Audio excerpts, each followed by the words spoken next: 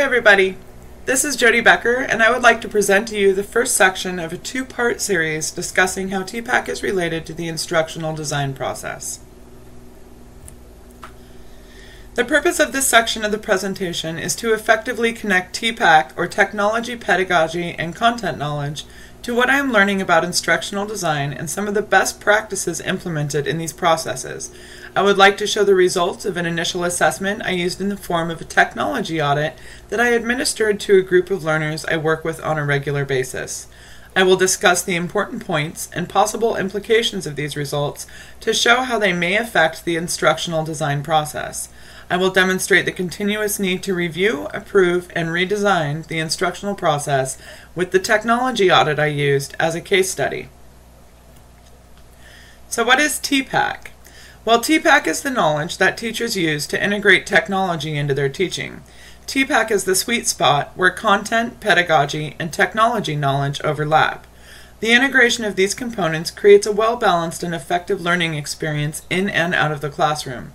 An important idea concerning Tpack and the integration of it into the classroom is that technology should not drive the learning experience, rather it should complement and support the learning process. So what is instructional design? Well, instructional design is the practice of creating instructional experiences which make knowledge and skill acquisition more efficient and effective. How are some of the ways that instructors can make the learning process more efficient and effective? Well, first the instructor must know the audience that they are teaching to and what resources they have available to them to assist and accommodate the learning process. Thus, an important part of the design process is to determine the needs of the learners so that the experience meets the end goal and objectives of the project.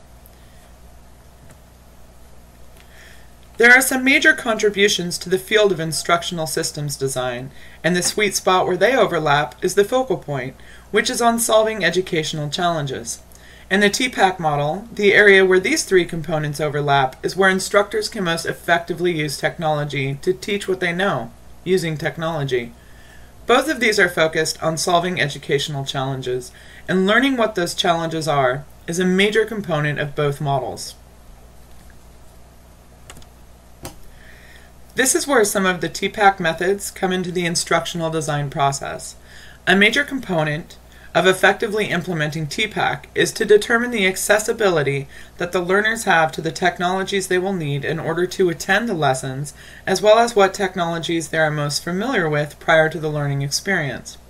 In fall of 2015, I assessed the needs of a selected group of learners.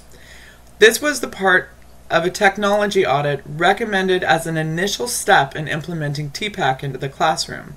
I used this audit to find out what technology was available to learners and what they used it for.